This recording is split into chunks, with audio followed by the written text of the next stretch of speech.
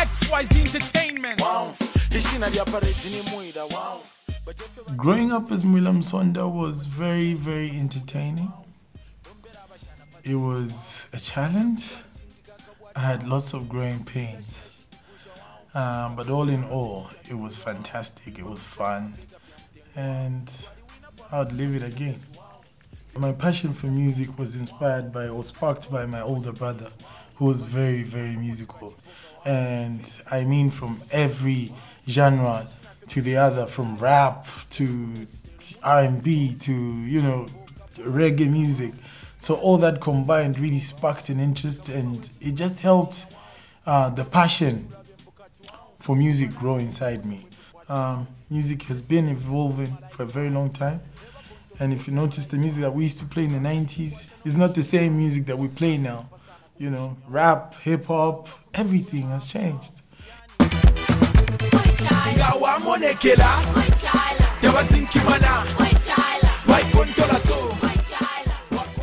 In terms of, and when I say that, I mean in terms of production, synthesizers have changed every time. Music is evolving. Now, for you as an artist, your job is to adapt or fit in or chase up, you know what I mean? Fit in with the new kind of music that's coming. Hip-hop will always be hip-hop, but hip-hop will have a different style of it. So if people were rapping in a ta-ta-ta, they'll go na-na, na-na, na-na, na-na, which is sort of what's happening right now. There's this mumble rap coming, there's this sing rap, and of course, if you want to stay up in the game, you really need to adapt, fit in. So I have changed.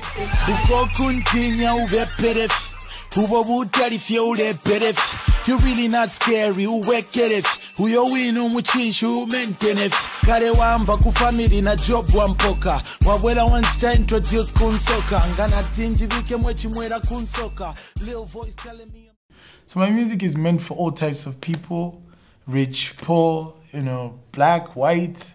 I really don't like to classify it or label myself as or my audience for my music. So it's for everyone.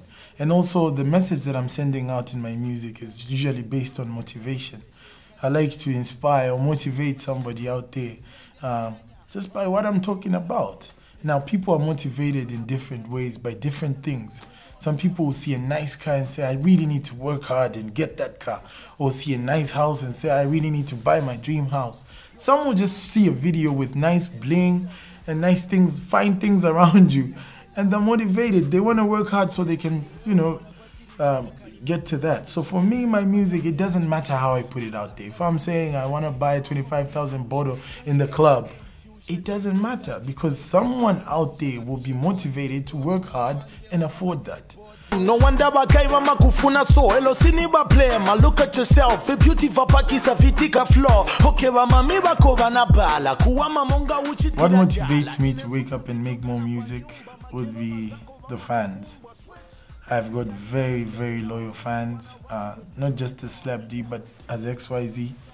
We've got the most loyal fans in the country, and I think their support is enough to wake you up and go make some good music. We've got the fans that, sit you down online. In your inbox, they'll say, hey, bro, look, we need a new song, and it has to have this one on it. Video must be shot by, like I say, I always laugh around and say, I've got a lot of managers. I've got managers in my fans. They, sometimes they'll advocate for something, and they push it so hard that you want to get it done. So what motivates me or what drives me is my fans. And also my kids. I've got two beautiful children. I've got a daughter and a son. Lovely kids. I mean, they need to eat. They need to eat, man. So yeah, when I wake up every morning, I know I gotta make bread for my kids.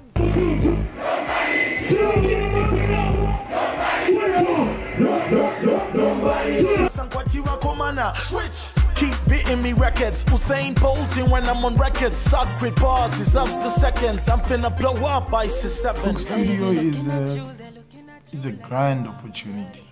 I say that it's a grand opportunity for any artist, American, you know, English, African, it doesn't matter.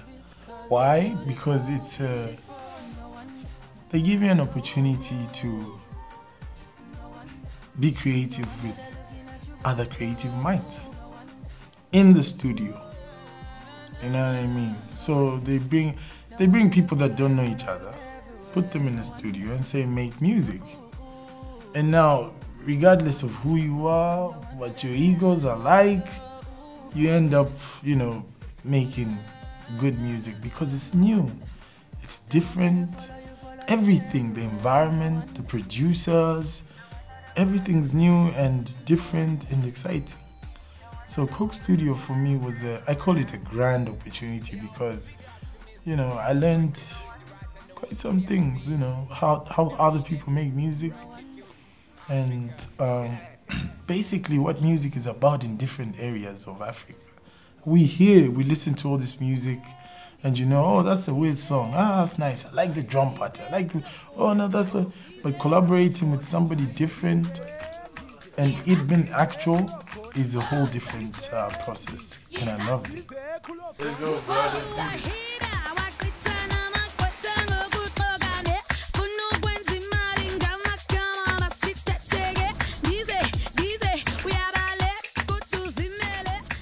When I first met Busiswa, I thought she was cocky, you know.